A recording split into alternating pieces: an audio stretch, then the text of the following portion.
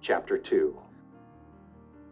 Flatboat, New Salem, election clerk, store and mill, Kirkham's Grammar, Sangamo Journal, the Talisman, Lincoln's Address, March 9, 1832, Black Hawk War, Lincoln elected captain, mustered out May 27, 1832, re-enlisted in Independent Spy Battalion, finally mustered out June 16, 1832, defeated for the legislature, blacksmith or lawyer, the Lincoln Berry Store, appointed postmaster May 7, 1833, national politics.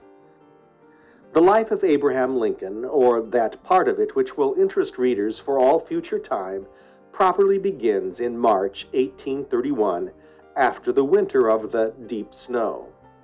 According to frontier custom, being then 21 years old, he left his father's cabin to make his own fortune in the world.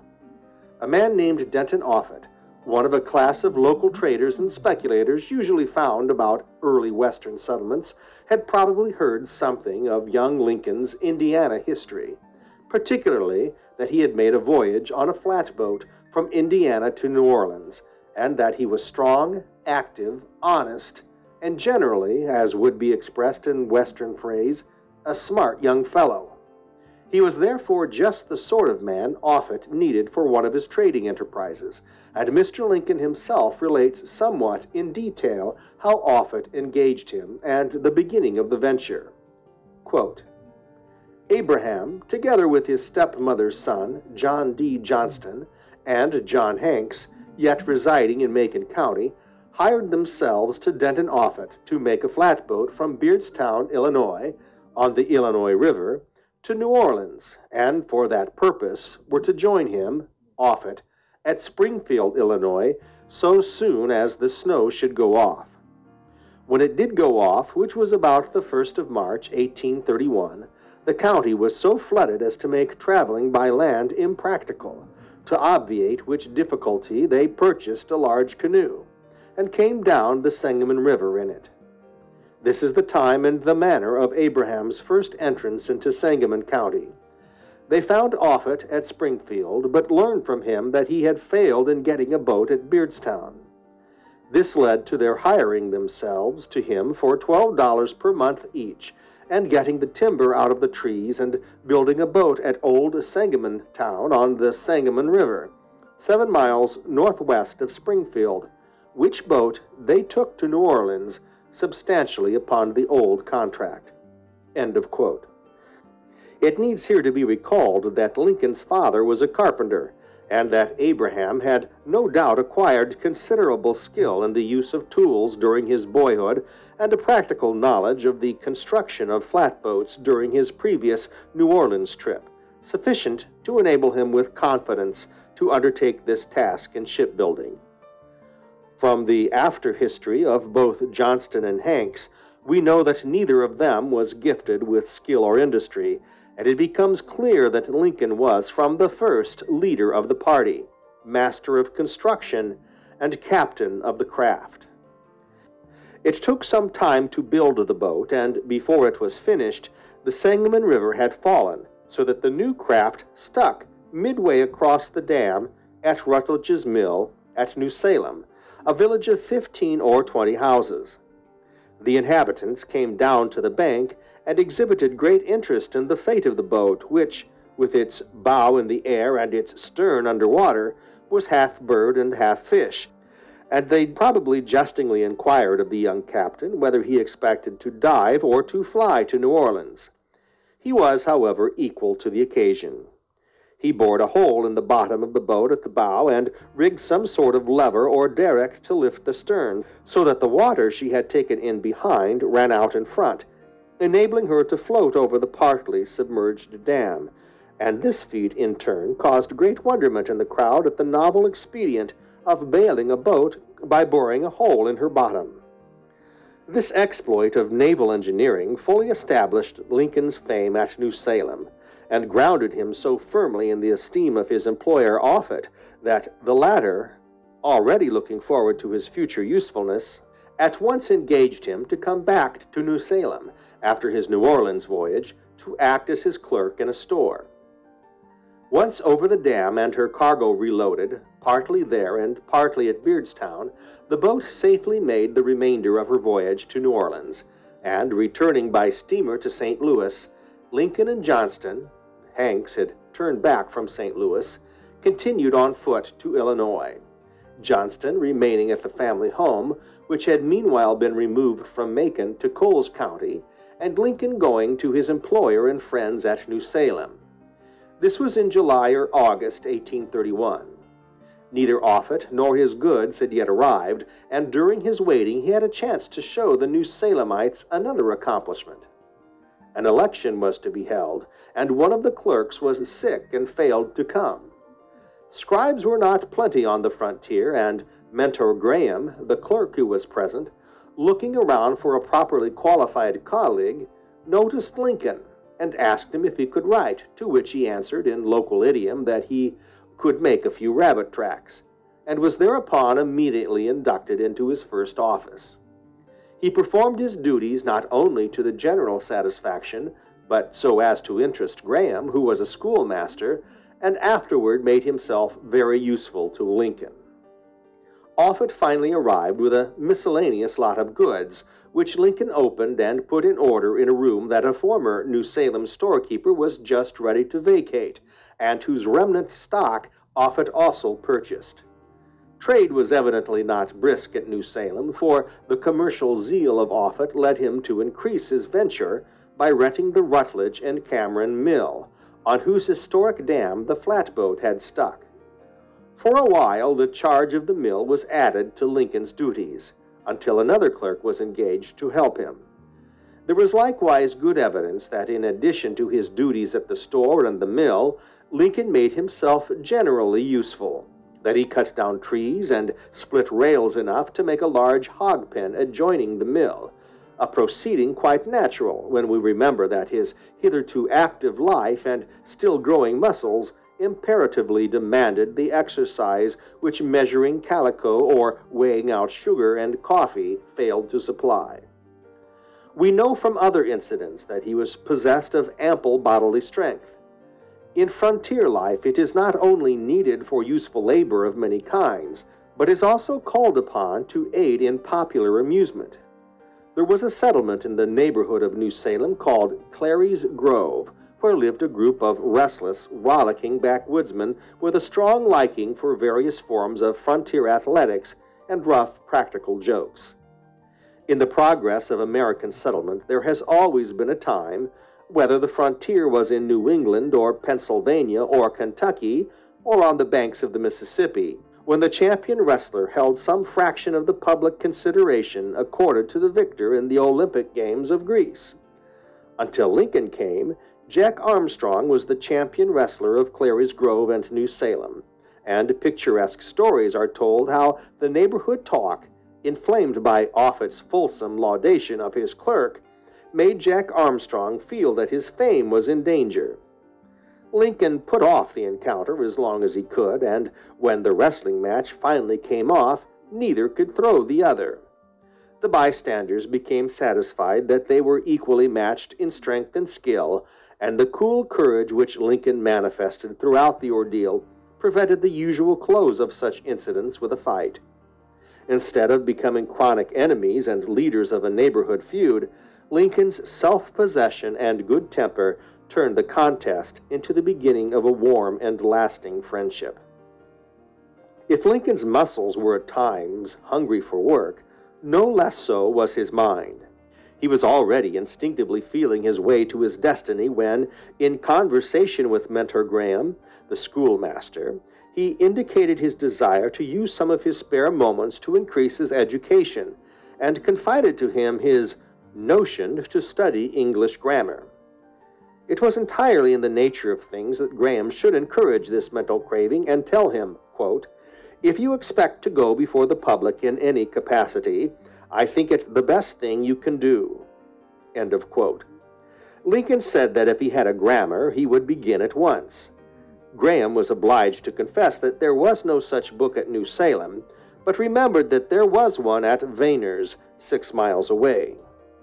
Promptly after breakfast the next morning, Lincoln walked to Vayner's and procured the precious volume, and, probably with Graham's occasional help, found no great difficulty in mastering its contents. While tradition does not mention any other study begun at that time, we may fairly infer that, slight as may have been Graham's education, he must have had other books from which, together with his friendly advice, Lincoln's intellectual hunger derived further stimulus and nourishment. In his duties at the store and his work at the mill, in his study of Kirkham's grammar and educational conversations with Mentor Graham, in the somewhat rude but frank and hearty companionship of the citizens of New Salem and the exuberant boys of Clary's Grove, Lincoln's life, for the second half of the year 1831, appears not to have been eventful, but was doubtless more comfortable and as interesting as had been his flatboat building and New Orleans voyage during the first half. He was busy in useful labor, and, though he had few chances to pick up scraps of schooling, was beginning to read deeply in that book of human nature, the profound knowledge of which rendered him such immense service in after years. The restlessness and ambition of the village of New Salem was many times multiplied in the restlessness and ambition of Springfield, 15 or 20 miles away, which, located approximately near the geographical center of Illinois, was already beginning to crave, if not yet to feel, its future destiny as the capital of the state. In November of the same year, that aspiring town produced the first number of its weekly newspaper, the Sangamo Journal, and in its columns we begin to find recorded historical data.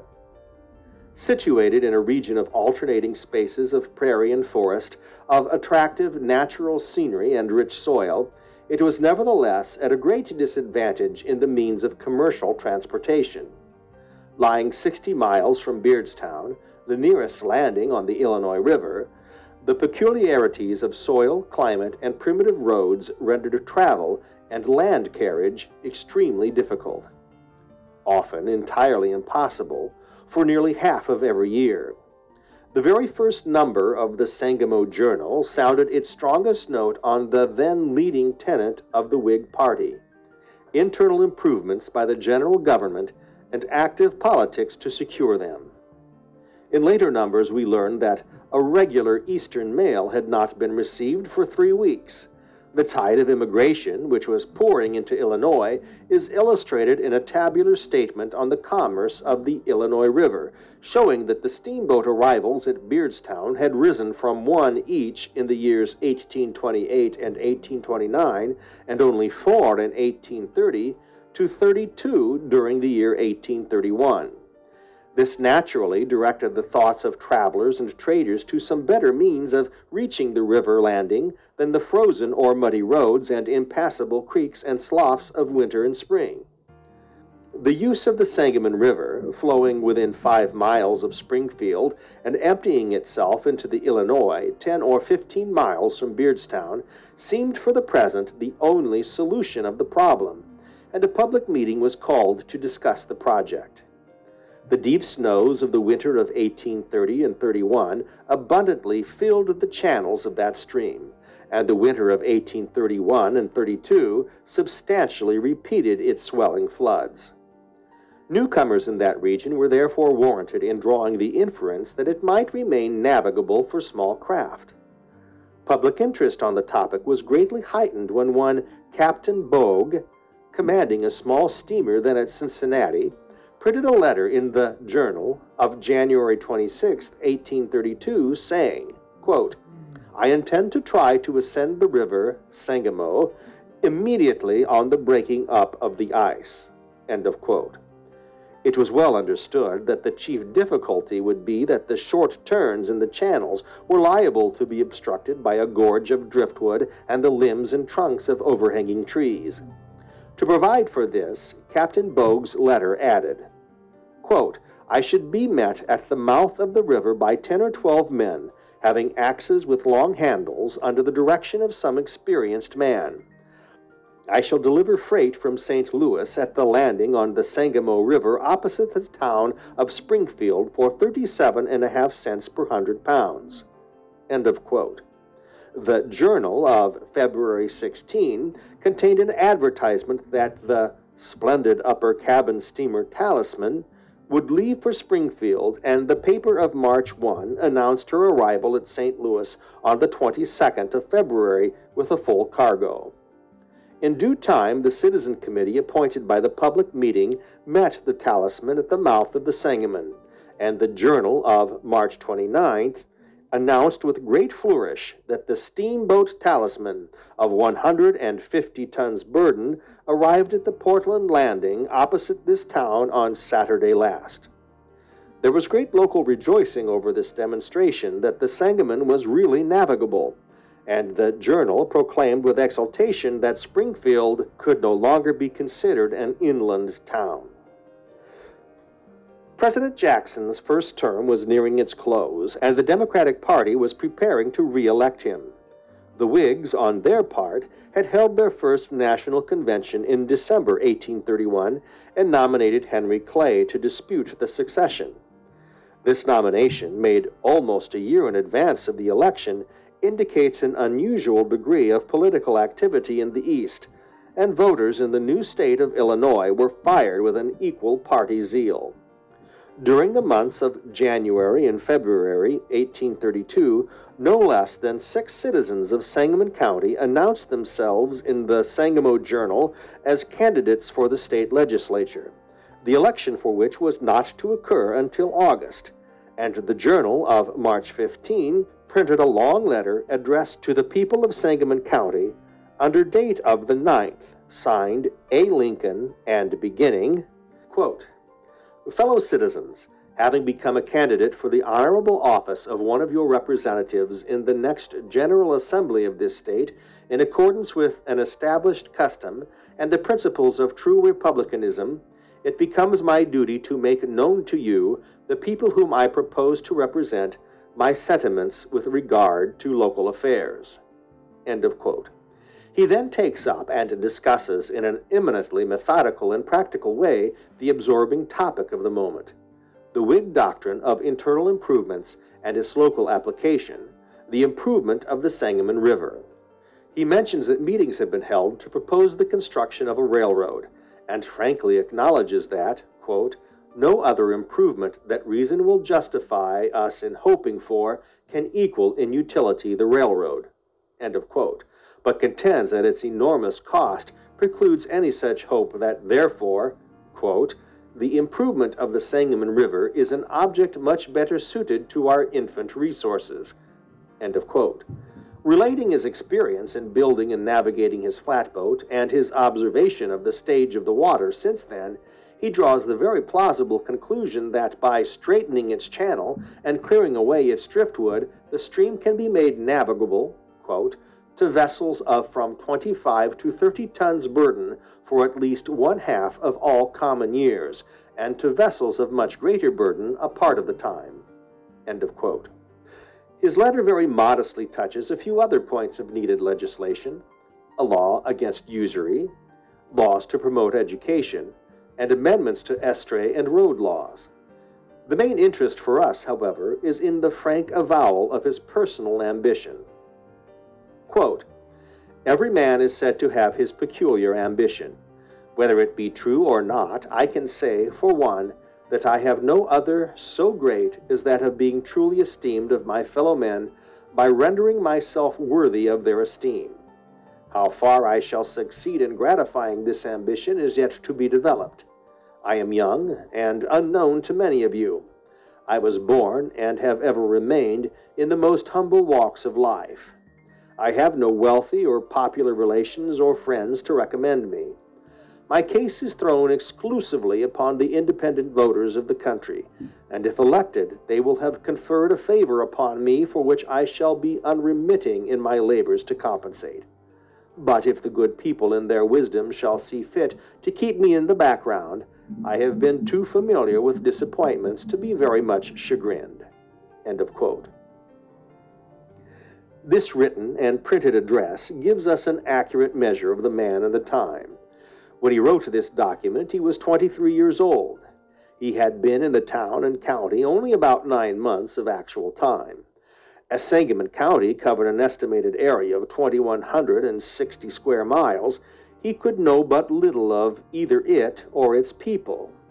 How dared a friendless, uneducated boy working on a flatboat at $12 a month, with no wealthy or popular friends to recommend him, aspire to the honors and responsibilities of a legislator?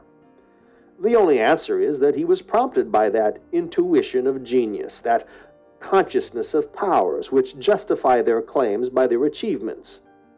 When we scan the circumstances more closely, we find distinct evidence of some reason for his confidence. Relatively speaking, he was neither uneducated nor friendless. His acquirements were already far beyond the simple elements of reading, writing, and ciphering. He wrote a good, clear, serviceable hand. He could talk well and reason cogently. The simple, manly style of his printed address fully equals in literary ability that of the average collegian in the 20s. His migration from Indiana to Illinois and his 2 voyages to New Orleans had given him a glimpse of the outside world. His natural logic readily grasped the significance of the railroad as a new factor in transportation, although the first American locomotive had been built only 1 year, and 10 to 15 years were yet to elapse before the first railroad train was to run in Illinois. One other motive probably had its influence. He tells us that Offutt's business was failing, and his quick judgment warned him that he would soon be out of a job as clerk. This, however, could be only a secondary reason for announcing himself as a candidate, for the election was not to occur till August, and even if he were elected, there would be neither service nor salary till the coming winter. His venture into politics must therefore be ascribed to the feeling which he so frankly announced in his letter, his ambition to become useful to his fellow men, the impulse that throughout history has singled out the great leaders of mankind. In this particular instance, a crisis was also at hand, calculated to develop and utilize the impulse. Just about a month after the publication of Lincoln's announcement, the Sangamo Journal of April 19 printed an official call from Governor Reynolds, directed to General Neal of the Illinois militia to organize 600 volunteers of his brigade for military service in a campaign against the Indians under Black Hawk, the war chief of the Sacs, who, in defiance of treaties and promises, had formed a combination with other tribes during the winter and had now crossed back from the west to the east side of the Mississippi River with the determination to reoccupy their old homes in the Rock River country toward the northern end of the state. In the memoranda which Mr. Lincoln furnished for a campaign biography, he thus relates what followed the call for troops. Quote, Abraham joined a volunteer company and, to his own surprise, was elected captain of it. He says he has not since had any success in life which gave him so much satisfaction. He went to the campaign, served near 3 months, met the ordinary hardships of such an expedition, but was in no battle. End of quote. Official documents furnish some further interesting details. As already said, the call was printed in the Sangamo Journal of April 19. On April 21, the company was organized at Richland, Sangamon County, and on April 28 was inspected and mustered into service at Beardstown and attached to Colonel Samuel Thompson's regiment, the 4th Illinois Mounted Volunteers. They marched at once to the hostile frontier. As the campaign shaped itself, it probably became evident to the company that they were not likely to meet any serious fighting, and not having been enlisted for any stated period, they became clamorous to return home. The governor, therefore, had them and other companies mustered out of service at the mouth of Fox River on May 27. Not, however, wishing to weaken his forces before the arrival of new levies already on the way, he called for volunteers to remain 20 days longer. Lincoln had gone to the frontier to perform real service, not merely to enjoy military rank or reap military glory. On the same day, therefore, on which he was mustered out as captain, he re-enlisted and became Private Lincoln in Captain Iles's company of mounted volunteers, organized apparently principally for scouting service, and sometimes called the Independent Spy Battalion. Among the other officers who imitated this patriotic example were General Whiteside and Major John T. Stuart, Lincoln's later law partner. The Independent Spy Battalion, having faithfully performed its new term of service, was finally mustered out on June 16, 1832. Lincoln and his messmate, George M. Harrison, had the misfortune to have their horses stolen the day before, but Harrison relates, quote, "I laughed at our fate, and he joked at it, and we all started off merrily. The generous men of our company walked and rode by turns with us, and we fared about equal with the rest.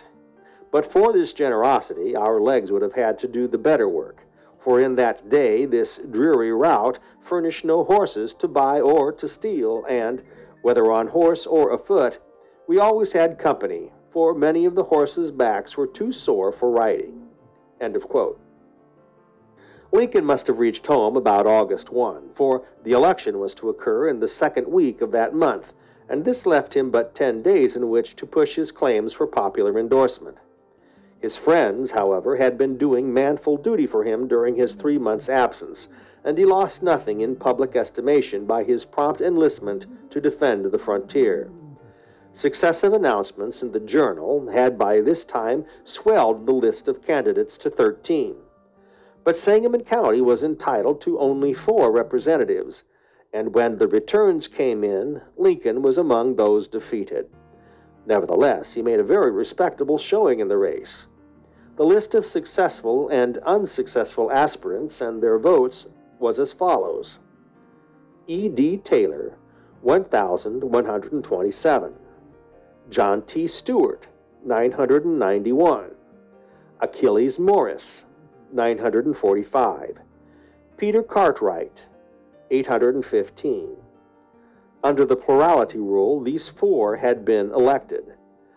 The unsuccessful candidates were A. G. Herndon, 806, W. Carpenter, 774, J. Dawson, 717, A. Lincoln, 657, T. M. Neal, 571, R. Quinton, 485, Z. Peter, 214, E. Robinson, 169, Kirkpatrick, 44. The returns show that the total vote of the county was about 2,168. Comparing this with the vote cast for Lincoln, we see that he received nearly 1/3 of the total county vote, notwithstanding his absence from the canvass, notwithstanding the fact that his acquaintanceship was limited to the neighborhood of New Salem, notwithstanding the sharp competition. Indeed, his talent and fitness for active practical politics were demonstrated beyond question by the result in his home precinct of New Salem, which, though he ran as a Whig, gave 277 votes for him and only 3 against him. 3 months later, it gave 185 for the Jackson and only 70 for the Clay electors, proving Lincoln's personal popularity. He remembered for the remainder of his life with great pride that this was the only time he was ever beaten on a direct vote of the people. The result of the election brought him to one of the serious crises of his life, which he forcibly stated in after years in the following written words, quote, "He was now without means and out of business, but was anxious to remain with his friends who had treated him with so much generosity, especially as he had nothing elsewhere to go to. He studied what he should do, thought of learning the blacksmith trade, thought of trying to study law, rather thought he could not succeed at that without a better education." End of quote. The perplexing problem between inclination and means to follow it, the struggle between conscious talent and the restraining fetters of poverty, has come to millions of young Americans before and since, but perhaps to none with a sharper trial of spirit or more resolute patience. Before he had definitely resolved upon either career, chance served not to solve, but to postpone his difficulty, and in the end to greatly increase it. New Salem, which apparently never had any good reason for becoming a town, seems already at that time to have entered on the road to rapid decay. Offutt's speculations had failed, and he had disappeared. The brothers Herndon, who had opened a new store, found business dull and uncompromising. Becoming tired of their undertaking, they offered to sell out to Lincoln and Berry on credit, and took their promissory notes in payment. The new partners, in that excess of hope which usually attends all new ventures, also bought two other similar establishments that were in extremity, and for these likewise gave their notes. It is evident that the confidence which Lincoln had inspired while he was a clerk in Offutt's store, and the enthusiastic support he had received as a candidate, were the basis of credit that sustained these several commercial transactions. It turned out in the long run that Lincoln's credit and the popular confidence that supported it were as valuable both to his creditors and himself as if the sums which stood over his signature had been gold coin in a solvent bank. But this transmutation was not attained until he had passed through a very furnace of financial embarrassment. Berry proved a worthless partner, and the business a sorry failure. Seeing this, Lincoln and Berry sold out again on credit to the Trent brothers, who soon broke up and ran away. Berry also departed and died, and finally all the notes came back upon Lincoln for payment. He was unable to meet these obligations, but he did the next best thing. He remained, promised to pay when he could, and most of his creditors, maintaining their confidence in his integrity, patiently bided their time till, in the course of long years, he fully justified it by paying, with interest, every cent of what he learned to call, in humorous satire upon his own folly, the national debt. With one of them he was not so fortunate.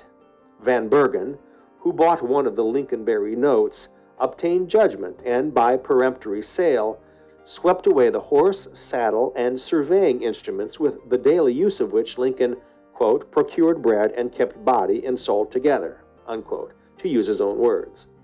But here again, Lincoln's recognized honesty was his safety. Out of personal friendship, James Short bought the property and restored it to the young surveyor, giving him time to repay. It was not until his return from Congress, 17 years after the purchase of the store, that he finally relieved himself of the last installments of his national debt.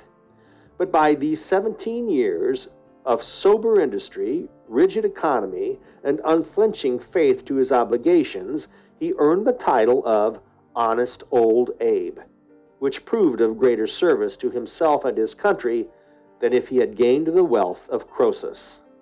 Out of this ill-starred commercial speculation, however, Lincoln derived one incidental benefit, and it may be said it became the determining factor in his career. It is evident from his own language that he underwent a severe mental struggle in deciding whether he would become a blacksmith or a lawyer. In taking a middle course and trying to become a merchant, he probably kept the latter choice strongly in view.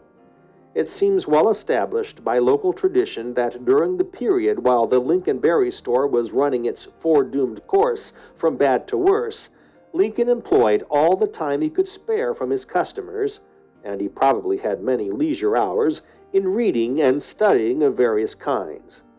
This habit was greatly stimulated and assisted by his being appointed, May 7, 1833, postmaster at New Salem, which office he continued to hold until May 30, 1836, when New Salem partially disappeared and the office was removed to Petersburg.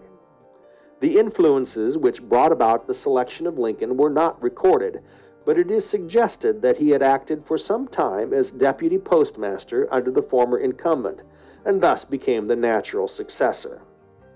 Evidently, his politics formed no objection, as New Salem precinct had at the August election, when he ran as a Whig, given him its almost solid vote for representative notwithstanding the fact that it was more than two-thirds Democratic. The postmastership increased his public consideration and authority, broadened his business experience, and the newspapers he handled provided him an abundance of reading matter on topics of both local and national importance up to the latest dates. Those were stirring times, even on the frontier. The Sangamo Journal of December 30, 1832, printed Jackson's nullification proclamation. The same paper, of March 9, 1833, contained an editorial on Clay's compromise, and that of the 16th had a notice of the great nullification debate in Congress. The speeches of Clay, Calhoun, and Webster were published in full during the following month, and Mr. Lincoln could not well help reading them and joining in the feelings and comments they provoked. While the town of New Salem was locally dying, the county of Sangamon and the state of Illinois were having what is now called a boom. Other wide-awake newspapers, such as the Missouri Republican and Louisville Journal, abounded in notices of the establishment of new stage lines and the general rush of immigration. But the joyous dream of the New Salemites, that the Sangamon River would become a commercial highway, quickly faded. The Talisman was obliged to hurry back down the rapidly falling stream, tearing away a portion of the famous dam to permit her departure. There were rumors that another steamer, the Sylph, would establish regular trips between Springfield and Beardstown, but she never came. The freshets and floods of 1831 and 1832 were succeeded by a series of dry seasons, and the navigation